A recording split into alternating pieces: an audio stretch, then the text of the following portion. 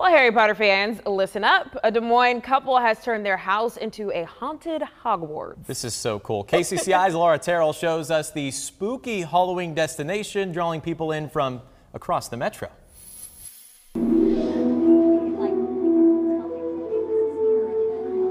From floating brooms to slithering smoke and magic wands. Or we let the little kids use it sometimes when they go around. The attention to detail is a Harry Potter fan's dream. So we chose Harry Potter, and I'd only seen one movie when we started this. So I had a lot of research to do. Sandy and John Selby have transformed their home on Des Moines' northeast side into a haunted Hogwarts. I've always wanted to be that one home. Growing up, I can remember there was always one house in the town we lived in that went over and above and beyond, and we wanted to be that house. For 20 years now, they've been that house.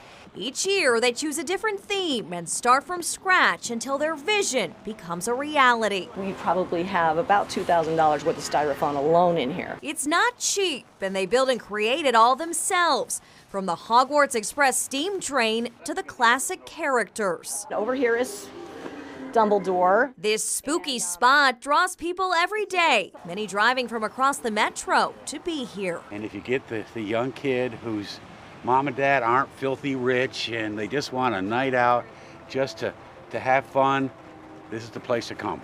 We don't charge. They spend thousands of dollars and hours doing this, but for the Selbys, it's worth it. You can't really describe the feeling because people are going to remember this.